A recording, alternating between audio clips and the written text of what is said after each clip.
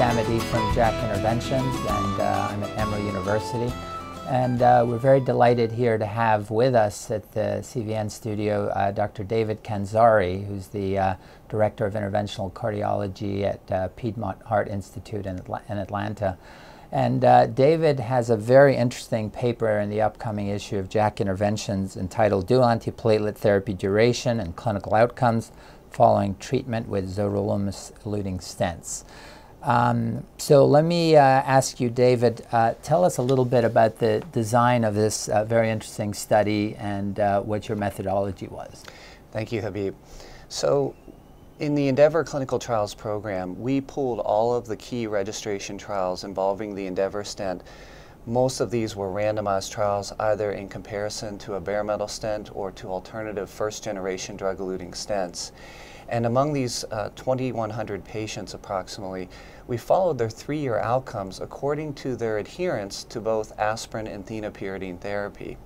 Specifically, the Endeavor program was the first of the newer advanced generation drug-eluting stent programs to more carefully ascertain adherence to both aspirin and thienopyridine therapy, given the changes in prescription patterns, given the concerns over the risks of late and very late stent thrombosis.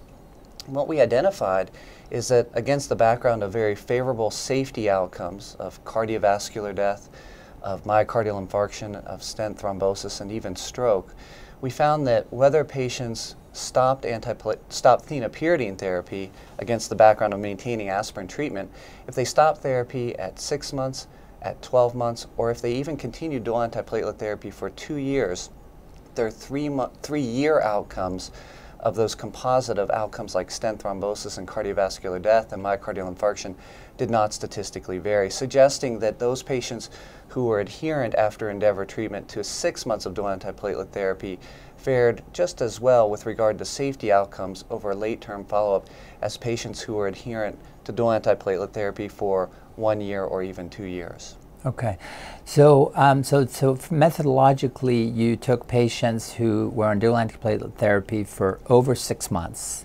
but less than 12 months, and compared them to between 12 and 24 and over 24 months, those 3 cohorts? That's exactly right. And in particular, you raised 2 important caveats. One is that this is a study of adherence to both aspirin and thienopyridine therapy. Mm-hmm. This is not a study of stopping both antiplatelet agents at any time point. We know that that portends a heightened risk for patients no matter what type of stent they've received. Secondly, we excluded patients who in the first 6 months had either prematurely stopped antiplatelet therapy, who had an intervening event such as a myocardial infarction or a repeat revascularization in which there may be a very solid clinical ground to continue antiplatelet therapy longer. And similarly, we excluded patients who had a major bleeding event within the first 6 months as well, for whom there might again be a clinical rationale to stop antiplatelet treatment. Okay.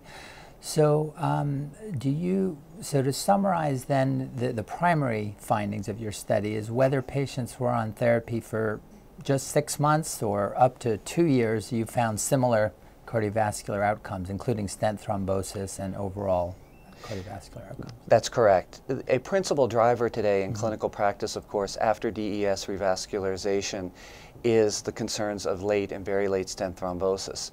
We have guidelines that we'll talk about are largely based on consensus opinion, and in part some trials outside of the realm of DES revascularization that have suggested that longer is better.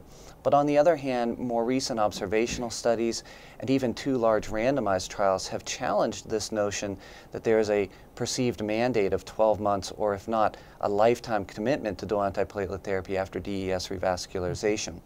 So this again is one of those studies that would challenge that, at least specific to this type of drug-eluting stent, that the patients who stopped thienopyridine therapy at 6 months, and again this was at their discretion, at the physician's discretion, the exact reasons why we don't know, but they did just as well over late term as those patients who took dual antiplatelet therapy for longer periods. And I think that's a good point because obviously because it was at the physician's discretion, one of the things you found was that the groups were not identical and you adjusted for them. For instance, those patients that were on longer dual antiplatelet therapy tended to have more risk factors and other? Few, if any, studies, to your point, have the fidelity to capture those details that are so common and important to us, but don't necessarily rather tell us why patients stopped antiplatelet therapy. So we performed a propensity score adjustment model to help balance for as many clinical and angiographic characteristics as possible. So is it fair to say that for a simple